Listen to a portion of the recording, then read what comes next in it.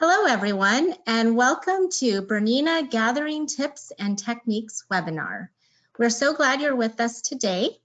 We will have questions at the end. Oh, I'm Julie Bridgman. I will be your host for this webinar.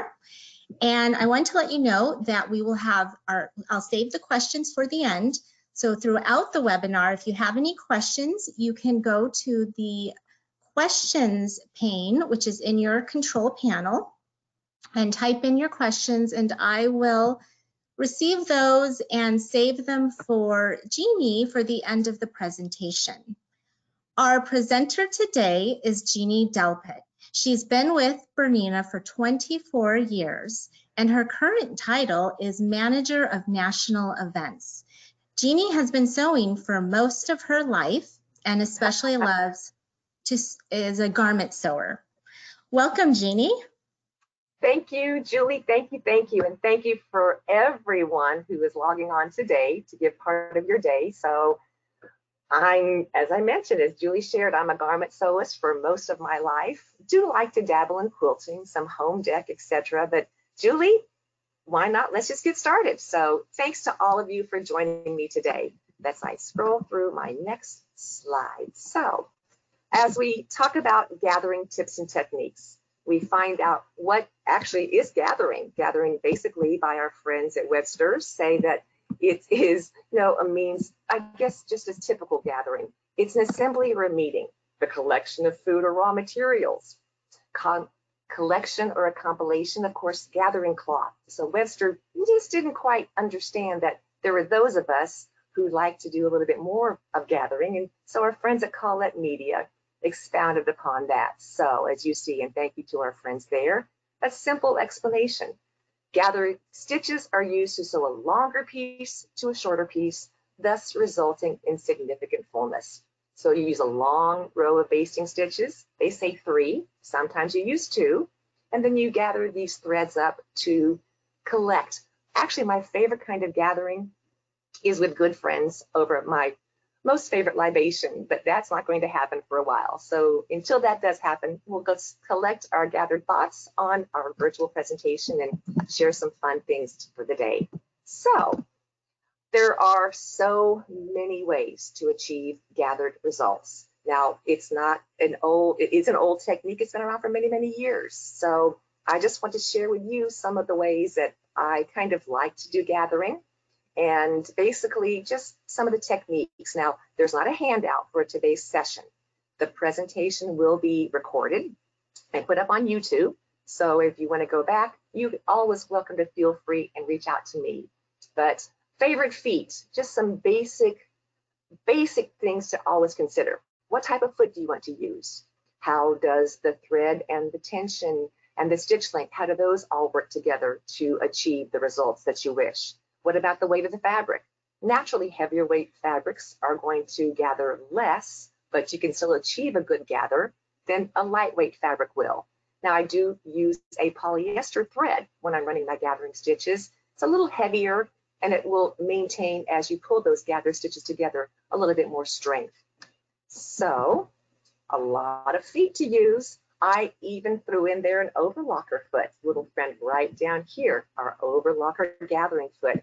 But depending upon what machine model, and I'm referring to BERNINA today, but any machine does gather, because most of our machines out there in the market have a basting stitch, a length of 5 or a length of 6, the longest stitch you can find to progress down the seam edge of your fabric.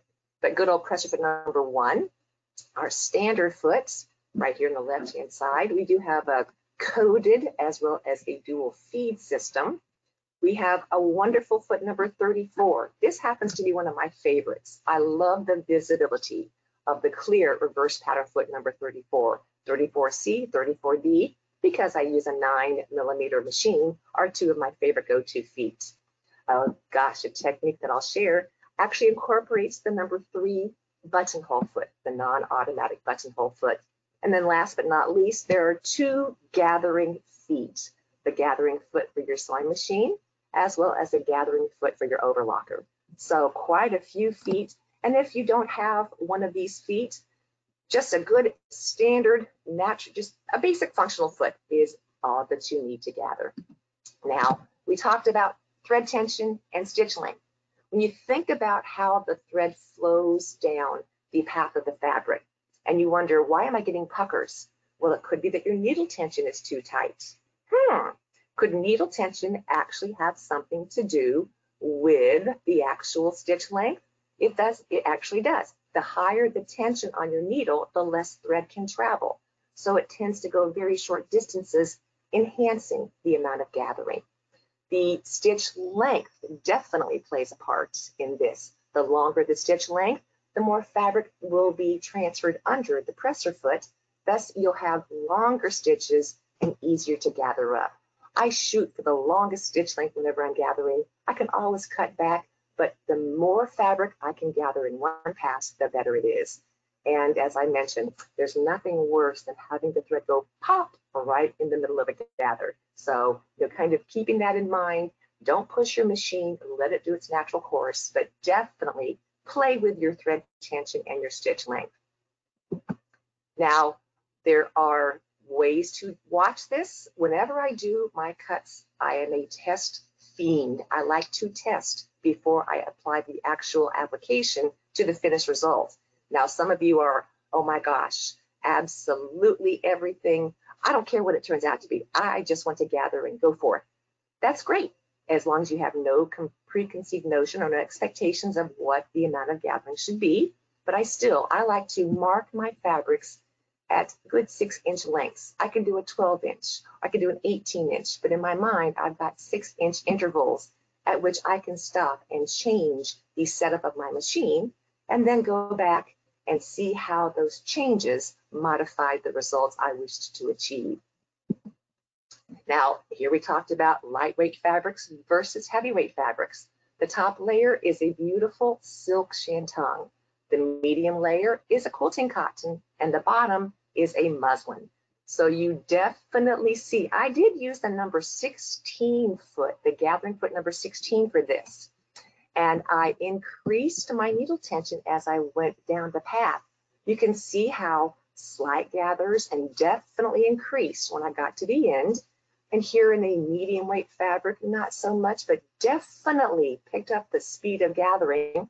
And gracious, in this heavy weight muslin, much heavier weight than the medium weight cotton or the silk, did not have near as many gathers. So perhaps number 16 foot would not be the best to suit for the heavier weight fabric. I would probably want to go with layers of stitching to pull them together. But definitely the fabric weight can have an altering on the effect of your gathers. So just out of curiosity, Julie, I'd love to see in our little poll, what type of sewing do our watchers or our attendees enjoy doing most? So here we go. You actually have a couple choices. I believe it's fashion and garments, quilting, home deck and crafts, and recycling and upcycling. I know where I am, but just kind of curious to see where our attendees' passions fall. I know I'm definitely a garment sewist, but I do dabble a little bit into home deck, and I'm trying quilting. I've had many friends who tell me, it's not scary, just go for it. So Julie, what do you see? Yes. Okay, well, the majority at about 50, almost 50% is quilting. Wow, Next, okay. Around 30% is garment and fashion. Okay. Around 20% is home decor and crafts, and 1% recycling, upcycling. All right, well, that's cool. We all like to start things from scratch. We all like to make them our own, but at the same time, there could be something that says, oh, I'm going to turn that into something new. And a gather just might be the right attribute to use. Now, gathering does adapt to everyone. You know, we talk about heirloom, we talk about quilting, and as you see, there are some puffing strips in these lovely little quilts, probably more so to the younger quilt age, of the younger age of the quilt recipients, but adorable little baby quilts. So definitely puffing plays itself into some quilting techniques. And sometimes you may gather the outer ruffle around the edge of your quilt. Now we see some beautiful rows of gathering on this home deck pillow.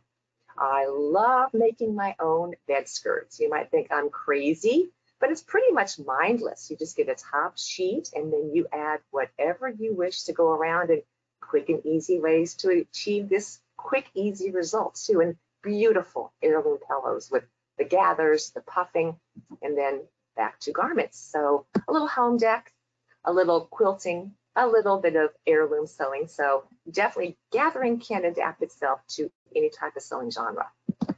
Now, basics on a theme, just good old variations. We basically know how easy it is to run 2 rows of gathering stitches. Here I'm doing them within the seam allowance. I've got 2 rows of stitches within the seam allowance. I love my guide over here on the right-hand side of my foot because I like to have my gathering rows as consistent in width apart as possible. I just find that if you take a little bit of time and you achieve the pre-work as good as it can be, then the final results will be a little nicer. You can go through this willy-nilly and have your gathering stitches go apart and back together. It's just not going to be as pretty as if it were, just to take your time. So 2 beautiful long rows of gathering stitches. When I do my gathering, I like these longer pins, and I will pin at the top, in the middle, and on the opposite side. So you actually see 3 places for my fabric that's being gathered to be secured to my base fabric. One other thing I like to do is, you'll notice right up here, as I start my second row, I get to my beginning area to be gathered. I stop and I lock my stitch. This prevents the rest of this from being pulled out when you start gathering from the right-hand side. Now, this is how I do it. I'm sure there are many ways that folks out there do it themselves, but this is just my little tip. So when I stitch up to this point right here, I would lock my stitch, therefore I can gather and they won't come out into my seam allowance. So beautiful, 2 nice long rows. Well, you notice I did not do 3 rows of gathering stitches, and that's because I learned this trick from my friends at Martha Pullen School of Heirloom Stitching many, many years ago. I don't want to do 3 rows of gathering stitches because it's a very delicate fabric. I don't want that 3rd row of stitching to show needle holes in my fine fabric. So I use a sticky note. I put my needle into position, and then I let the edge of my sticky note, the sticky part is right here. It's actually holding those gathers in place as it feeds under my foot. When I get to the end of sticky note number 1 and begin into sticky note number 2, I'll then bring sticky note number 1 back around to the bottom.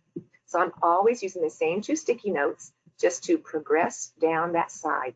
And what's nice is your gathers tend to lay a little bit smoother, a little bit nicer, and you don't have that 3rd row of stitching that could show needle holes on your fine batiste or silk fabric. So a cool little trick rather. I say I definitely give credit where credit due, our friends at the Martha Pullen School of Heirloom Sewing. Now, do you hover? I've heard so many people say, I don't like to hover. It just gets me. Well, a very dear friend of mine and I used to disagree on whether needle stayed up or needle stayed down on your screen. I used to be a needle down person where I liked the needle to go down and then I could raise a foot on my own. Well, with hover, so many times I don't want the machine to hover when I don't want it to. So I'll still go ahead and engage the hover function in my BERNINA. And that's basically by going into your setup, selecting your stitches. Then this function or this icon right here means the head frame of my machine, the functions that pertain to the head frame, which are all these down here. Do you see your breadcrumbs? Settings, stitches, and then this beautiful icon that says, take me into my needle down functionality. So here's the breadcrumb with which you want to follow. So this does pertain to needle down function. I did go ahead and engage my mid-height hover. Now, once I do that, that's all great because when the needle stops in my fabric, the foot will slightly raise. But I don't activate needle down on my screen. I always leave it up. That way, if you use the kick back on your foot control to roll your heel back, the needle will sink, given that you've set it up in your setup to have that as your preferred function. So when I roll back on my heel, boom, the needle goes in the fabric. It's flat with needle up, needle down, it hovers. It hovers at my control. So as I'm sewing along, and I do so in 2 pins, not over, but up 2 pins, I found out that when I had needle stop down engaged, it took that one more stitch, and I held my breath, hoping that it would not hit that pin. Now it stops up, I remove that pin, kick back, needle stop down, lifts, I adjust, and on I go. I just have a bit more control when I activate the hover as per my own preferences. So perhaps you might want to try that, just a unique option. Now, here we go, back to variations on the theme, 2 rows of stitching again, stitch length of basting as long as you can. I am choosing this time to go outside and inside my 5/8 inch seam allowance. Well, why would you suggest to do this? It's easier to remove the basting stitches in one case, and you'll notice I typically, if not always, put my gathered edge or my gathered side down next to my feed teeth, feed dog. So it's helping to grip and pull that fabric underneath, and also helps that feed dog to lift and pull back. But here I have a nice outer row of stitching, and I can kind of adjust my gathers. And then boom, it is so easy to remove those gathering stitches. Sometimes you might get them caught up in your seam line, but just one more variation of the theme. Now, this time we did do 3 rows, and the 3 rows were, my gracious sakes, 2 of them were within the seam allowance, and the 3rd was outside the seam allowance. So 3 beautiful rows of stitching. Definitely a bit more time involved, but there is so much more control. These little gathers were perfectly placed exactly where I wanted. Now this is a very tight gather, so imagine in fabric that's a bit more loosely gathered, this 3rd row of stitching helps to hold those gathers in place a bit more, and it's not hard to take out. Just remember, your bobbin thread is a little looser, it's easier to remove, so work your bobbin thread to draw your gathers, as well as to use that thread to remove the actual gathering thread. So now we've talked about the basic ways of doing 2 thread rows and 3 thread rows. That's with just basically a straight stitch. We have a gathering stitch in our Bernina, and it's stitch number 12. Good old stitch number 12. Now, I found that a little dental floss kind of helped with this trick, and foot number 3 or 3C, because as you see, foot number 3, 3C has 2 wonderful grooves right under the sole. So I stripped off enough dental floss that I thought I would need. And in some cases, if you're going to do a dust ruffle, get 2 containers of dental floss. It's just a smart idea. Even though it all draws up very nicely, it's nice because you have a lot of fabric that you want to stitch and gather up for your dust ruffle. So the 2 sides, I actually bring them together, tie a knot. Now that little screw that you might sometimes find in the bottom of your presser foot bag or your presser foot box, it just belongs right on the back of your presser foot as a positioning and a holding mechanism for the quilting guide that goes into the hole. But it also acts as a perfect place to tie the knot and hang your dental floss across the back of your foot. I did alter my stitch length and stitch width to be as wide as I possibly could be, and to shorten it a little bit. So I went down to a 1. I did drop my feed dog, so I sew in place, and now I have a very good tight start of my stitch. And just start stitching. I stitched right within the 5/8 inch seam allowance. So that 5/8 inch seam allowance is right on this left-hand edge. And as you see, it forms a very unique double row over top of your dental floss or your cord or whatever you find is smooth and easy to draw through. And then we go back to our wonderful spanner foot to join the flat piece to the gathers. So you sort of see, it looks like it's a bit of a hubbub. Actually, when you lay your fabric piece to be gathered right down on top, these gathers lay just as nice as they can be. And once again, a beautiful result for your gathers once you apply your ruched piece to your flat piece. So a gathering stitch is also a great option as well. Now we have a gathering foot. As I mentioned earlier, I did use the number 16/16C when I was testing those weights of fabrics, because that is a great way to just put the foot underneath there and off you go. Now, the foot number 16, you can gather a piece of fabric by itself, or you can actually gather and attach it to the flat piece. But the key is to know where the fabrics lie when you do use this foot. So the bottom layer right here, this is going to be gathered as you sew. The feed teeth are just underneath the foot. Feels like it's a little bit loose, but it's not. But it does need to have a little control when you move the fabric through. So this goes underneath. You kind of see a little bit of a slot right here in between the bottom and the top level of the foot. It's a small slot in there. So that's where your top layer, the layer that's not going to be gathered, that's your constant, will be placed into that slot. You see how I've kind of folded the fabric back a little bit, so you see the under piece to be gathered and the top layer to stay straight. Now here's where that hand coordination comes into play, because you're going to have already tested to see just how much tension you want on that thread, to see how many gathers you wish. But as you're sewing along, your right hand is going to gently stay that constant into the fold of the foot.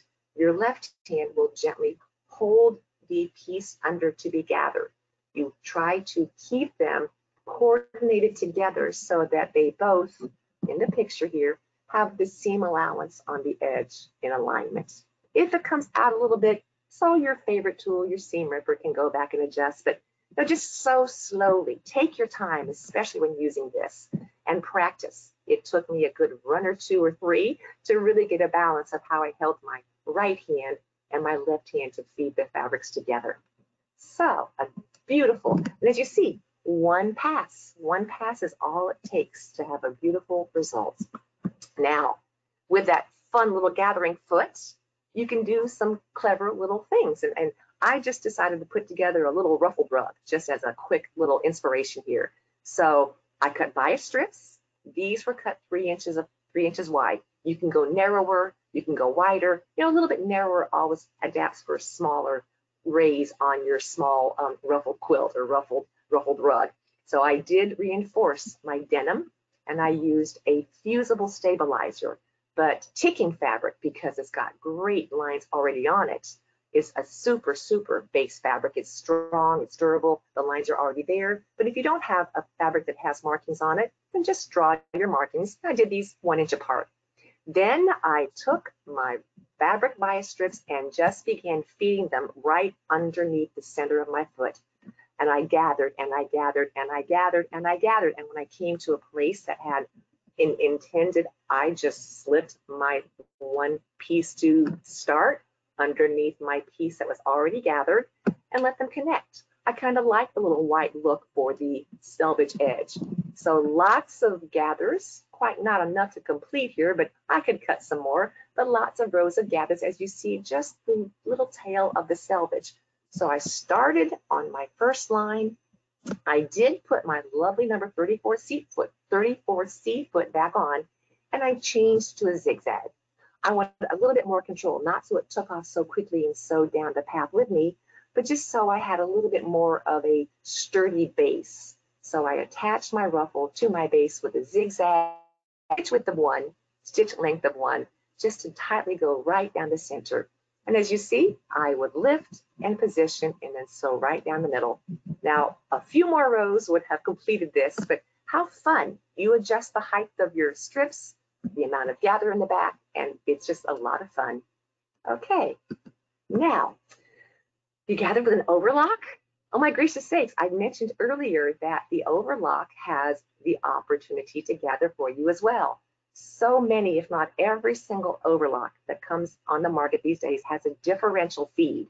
The differential is 2 feed dogs, and they work simultaneous, or they work where one feeds faster or the one feeds slower. So they're actually stretching your fabric as it goes under the foot, or they're gathering it together as you adjust the differential.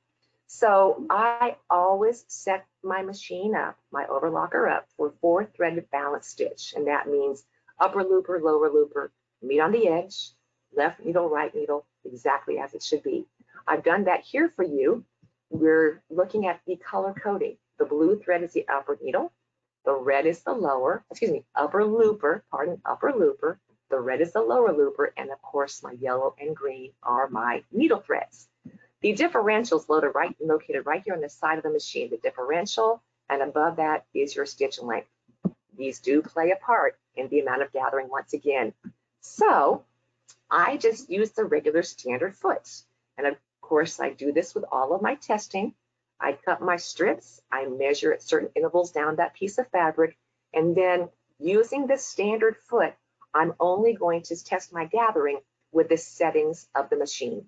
So I use my differential, and that means the front feed dog is constant. The back one's moving twice as fast. The front feed dog is the back feed dog is your constant. Yes, ma'am. Yes, sir. Back feed dog is your constant. The front one's moving twice as fast or not as quickly. So the twice as fast pushes the gathers into the constant of feed dog, and you thus get gathers. My way to remember this is to gather, together we go. So you go to a differential of 2 or higher, and you're gathering together.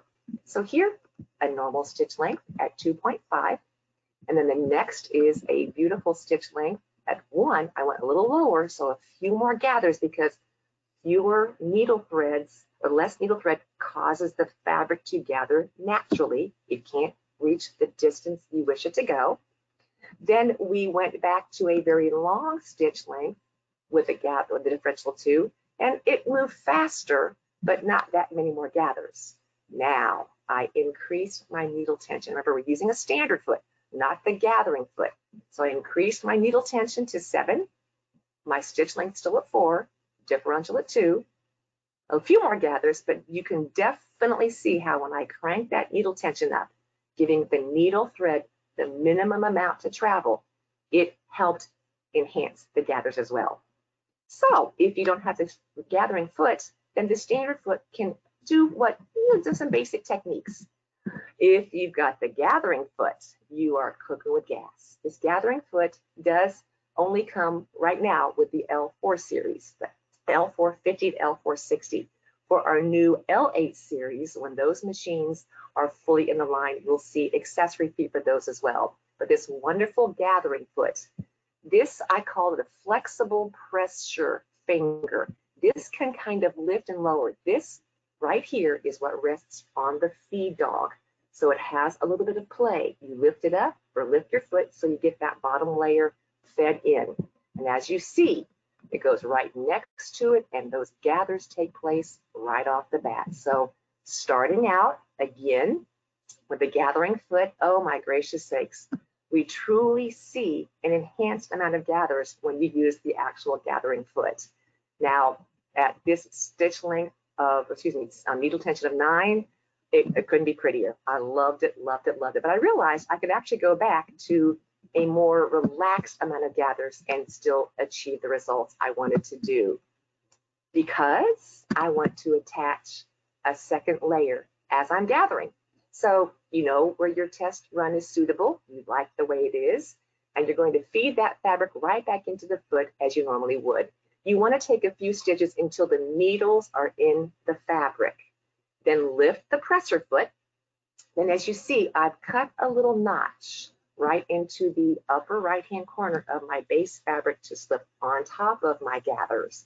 That's so that when I lift the foot with needles down in, I can slide my second piece of fabric in between this little area right here under the top of the foot and above the presser, kind of your presser finger adjustment, and the blade is in the way. So I want to make sure that's cut away so my needle threads can take the next stitch or two right into that top layer. Hand walk the first several stitches. If you don't, I'm just going to encourage that you hand walk the first several stitches. Then stitch slowly. That's the key again. You'll notice that the lower layer right here is just a bit to the right, And the upper layer, this is my gathered layer. This is my flat or slash constant layer. I want them to be in line with each other. So back to your hands, kind of coordination to keep your hands feeding the fabrics together as you do. So beautiful results. And I love that clean, elegant finish on the inside. Can you use it for other things? Absolutely. Puffing strips. You can use it for gathers on your t-shirts. T-shirts and overlockers love each other. They're a relationship made in heaven. So gathering can be quick, easy, finish off with your overlocker, as well as your sewing machine in many, many ways. But if you set your gathers on one side and the other, they're always balanced and always perfect. That overlocker just does the hard work for you. Now, we talk about gathers, we talk about ease. So as you read the definition, ease is just gently joining a larger piece to fit into a smaller. We're not gathering. There's such a small amount of difference in one length to the other that ease is just a natural way to go. You ease something in. A bit of fit in the ease sleeve cap is eased into the armhole. And we thank Judith Christensen in her glossary of sewing terms for this lovely definition. So ease, I'm going to kind of give you an example of both. As a garment sewist, I found that this was important so that your garments look professional. So here I have a sleeve cap with a little bit of ease, and I defined one with some soft gathers. You'll notice that in the sleeve cap with my gathers, I'm running 2 rows of gathering stitches side by side right there at that seam allowance. For my ease, I'm using the number 16 foot, so it naturally eases and keeps that top layer a little bit more formed. I have a trick to show you in a moment. So, good old 2 rows of gathering stitches. We have it nicely and beautifully gathered up, pinned like crazy, stitched like crazy, and then boom, you see the soft gathers in the top of the sleeve cap.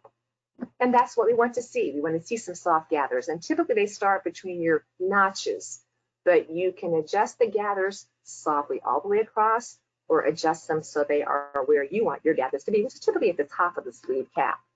Now for the ease, this number 16 foot allowed it to gently kind of bend, I should say. You see how it slightly curves, does not create gathers, but it slightly shapes that little seam allowance at the top.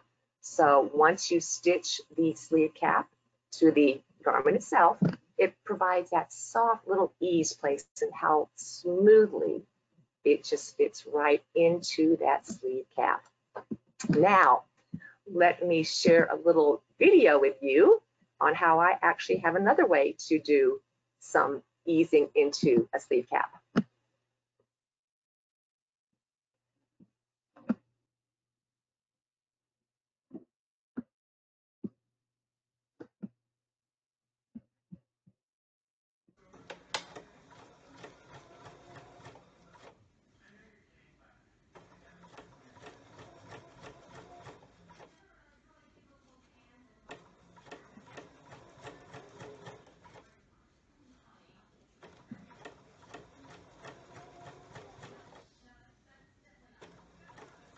If you notice that my finger is putting resistance behind the presser foot, I'm doing this on purpose because it's acting as the number 16 foot where it does not want the thread to travel. So once I cut the thread, you'll see that natural soft ease worked in, and those, once we pull that basting thread out, they're gone. Okay. So let's go back to our presentation and make sure that we are there. Okay. Oop. All right. So hope that worked for everybody. As I say, just a little bit of showing how I did the ease in the sleeve cap. Put my finger behind there. Just one more option. I've used this many, many times when I didn't want to do a huge row of ease stitches, but it seems to work pretty well. So without further ado, on that note, gathering, as I said, does adapt to every type of sewing genre. we hope that whatever you do, you're not afraid of gathering, because it can add softness, it can add a spark, it can add a flare, it can add a little bit of whimsy where you think it might be necessary. It also can cover a multitude of sins when we want to just gently drape a body or create something to sort of configure and hide some of those little goodies underneath. But I did go to the wonderful World Wide Web, and I just took a little bit of inspiration. I gathered some together for us. So as you see, I've given credit to the designers for their different products, but Hugh gathered trousers, different layers, where how quick and easy you could just set up your overlock or your number 16 foot. This is a beautiful gathered bodice where the pieces are stayed together. There is a lining underneath here, so the gathers do lay flat. Love, again, just layers of gathers for softness. Here we talk about fabric. This wonderful silk satin is a heavier fabric. It's going to provide gathers that are a bit more voluminous, a little richer in the way that they fall. And again, a small strip in between two layers of gathers, and a cording to gather it up around the waist.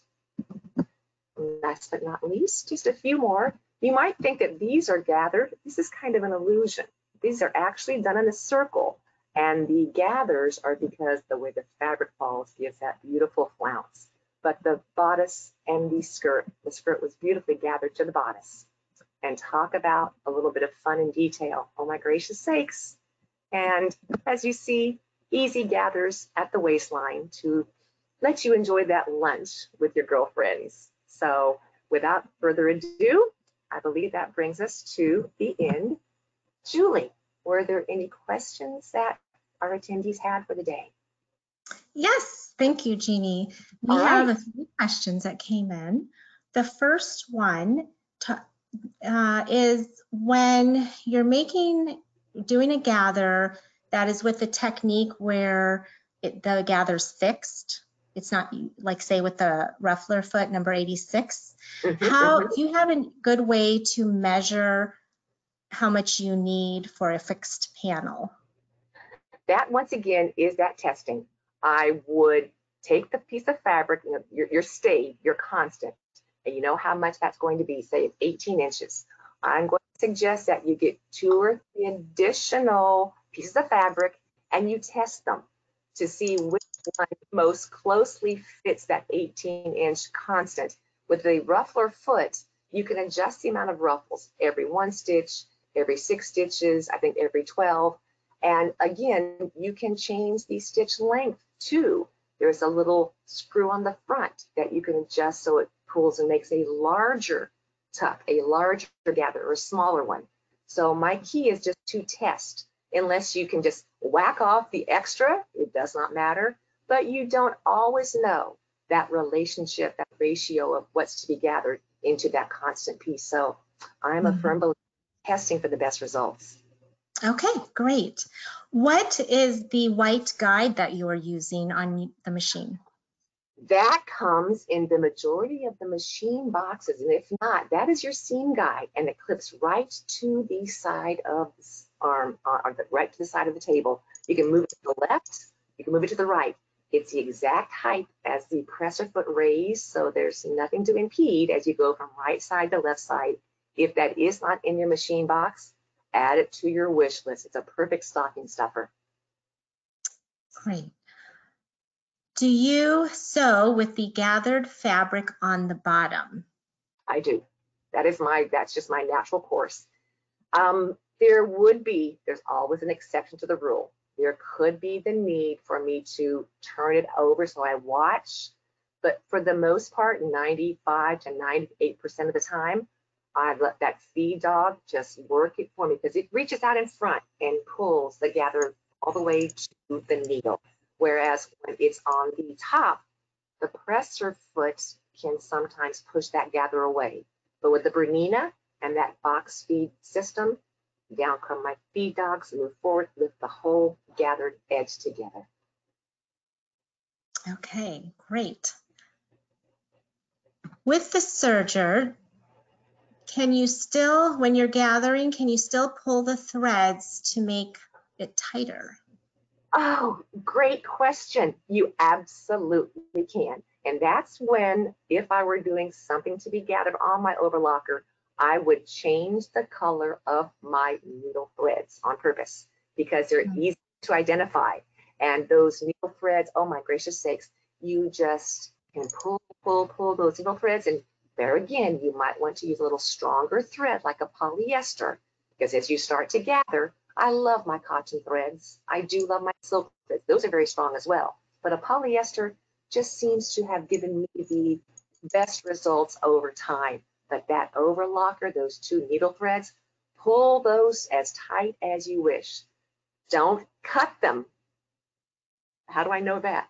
You find that you at ease, and there goes, oops, there goes those threads. I should not have cut quite so short. But Yeah. you know, anytime we have to gather our wits about us when we do something wrong, that's always a learning experience. Yes, that's how we learn. It is. Can you go over that sticky note, the trick with the sticky Oh, note again? sure. May I just run back through to those slides? If you give me a second. Ba-ba-ba-bum. As I mentioned, our friends at Martha Poland, oh my gracious sakes, this was the coolest little tip. As you see, I have entered the needle position right there in my seam line, and that's where I've chosen for my left-hand thread to fall in my 2 rows of gathers. But I will take that sticky edge of sticky note number 1, lift my foot up, and put it right there so that sticky edge rests right next to my stitching line. Now I'll press down, and that kind of helps to keep. This is where I'm going to have my gathers on the top side as opposed to down below. So here's one time when I would. So I lay that sticky note down, but as you see, I'm using that sticky note to hold my gathers in place, the sticky part of it.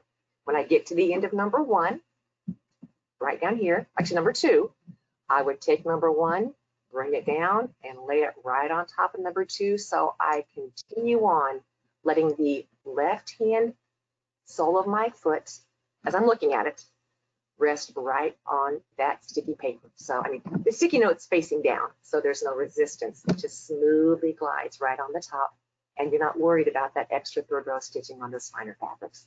I hope that helps.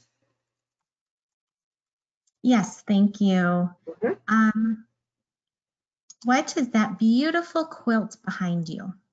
Oh, that piece, I have to tell on myself, we have some remarkable Bernina ambassadors, and quite a few of them have done some things for Bernina over the years. And the piece behind me is a piece done by Carol Breyer Ballard Gentry. And it's 30 years old, believe it or not, but it's a piece that she did for Bernina. And it was hanging in the home office. And when we had a redecoration and sort of a re-layout of how the office rooms went, this piece was up for adoption, and I adopted it. So, needless Wow, to look at say, you. I'm very blessed, very, very blessed to have such an exquisite piece hanging behind me. Yeah, it's beautiful. Thank you.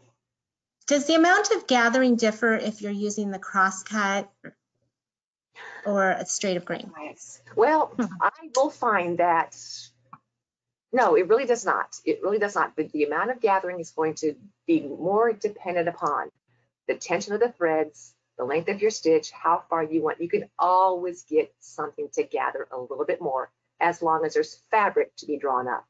So I like the bias when I run that stitch down because the threads don't ravel on a biased strip. So that's why I chose the bias for that little wonderful pillow that you saw. The threads on a bias strip don't ravel, but basically the amount of gathering should pretty much be the same. But as I mentioned, using those threads to gather up, if there's fabric left to be gathered, it can still have a little bit more to squeeze into a small area. Okay. I recently made a blouse. I had to gather the neckline and I used the 34D foot. I used the basting stitch but ran into difficulty keeping the stitches gathered evenly. I tried pulling the thread, but it made it worse. Any suggestions? When you're gathering around a neckline, I'm thinking it could be a circle, you might, and this is going to sound crazy, just to keep it from shifting on you, lay a piece of tissue, very, very lightweight tissue, underneath your fabric. If it's a lightweight, one layer to be gathered, and I would suggest 2 rows of gathering stitches. Now, the one on the outside is going to be longer when you look at the one on the inner curve, just because of the nature of the beast. Just because as you travel the same distance inside a circle, outside a circle, you're going to go further. So that piece of tissue can act as a support.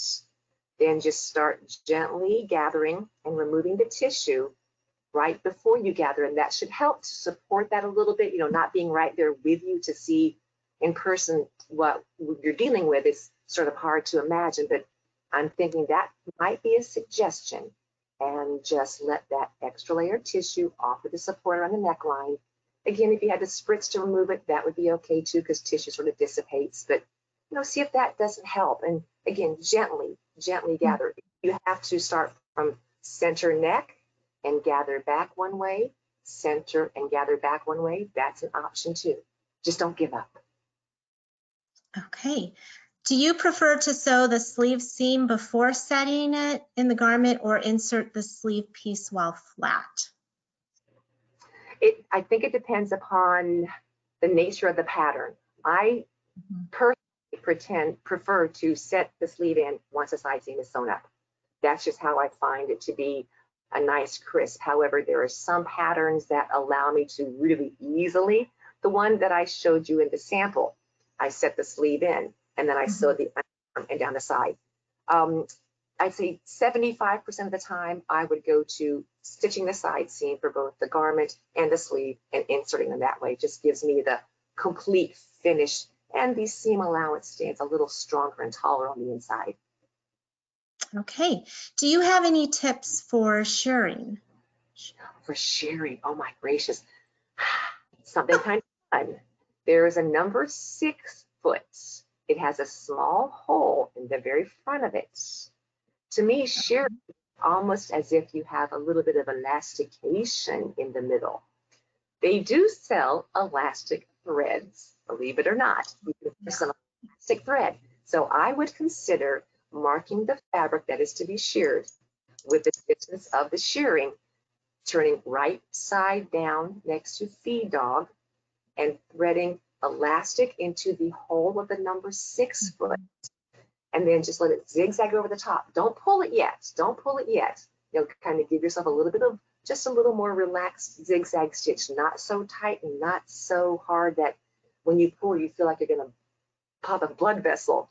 But once you do that, then start to gather those threads and you will see a beautiful sheared result. But you can use an elastic thread to get that. You could even consider putting the elastic thread, ready for this, in a secondary bobbin case where you have looser tension and you actually stitch the elastic thread in, pulling the fabric as you go. Thus, there's tautness of equal amounts once you finish up.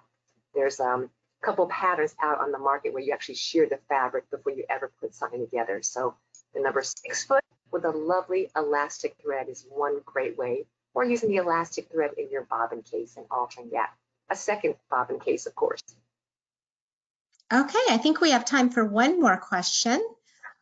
When you want to gather both sides of a narrow panel for inserting into fabric, so say like for a pillow, do you gather both sides or do you just gather once, I'm thinking, and then sew the gathers on the other side? Well, I kind of showed that one sample. Let me just quickly go back to almost the end where the puffing on this right-hand side of the screen, I just used my overlock, set it up with my gathering foot. I sewed down one side, sewed down the other. They were beautifully balanced. Now, little tip is when you go to attach your side pieces, make those longer than what you need. Make these little side pieces longer than what you need. Now, I kind of like to gather and attach at the same time, just like what you see up here. But if you did gather first and then placed your flat piece next to that popping strip, Just give yourself a little more at the ends to adjust and trim off. Don't try to be a perfect match up here. I went longer and I trimmed off and then attached a small piece to kind of finish off that rectangle. But I will do both sides of my puffing strip. And just again, if one side does not look like the other, then you can always adjust ever so slightly, but don't change the settings of the machine you use between sewing one side and the other, so they're both consistent. Okay, great. Well, we had a lot of questions come through. And if we were not able to answer your question, you can send us an email. Also, we will be running this again at 3 p.m. Central Time, so feel free to join us later today. And we will have the recording. Give us a couple days to get the recording up and running. It'll be on BERNINA.com. Then select the Learn and Create tab, and then select Webinars. And that should take you to this webinar. Thank you so much, Jeannie. Thank you, Julie. And thank you to everybody out there for your time this morning. I hope I may have shared a little bit of knowledge, and hope we can gather together again for some fun again one day. Yes, yes. Thank you. Hope everyone has a great day. Bye-bye.